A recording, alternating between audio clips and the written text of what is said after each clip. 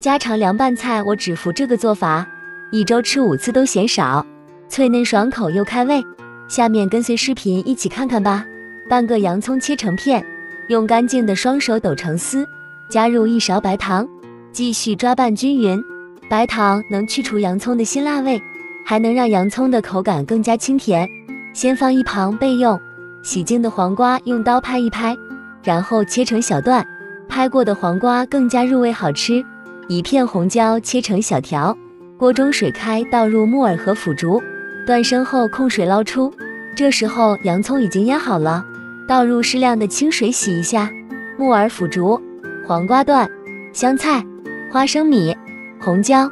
凉拌菜好吃的关键就是这个凉拌汁，口味已经被大厨提前调好了，我们只管放就可以了。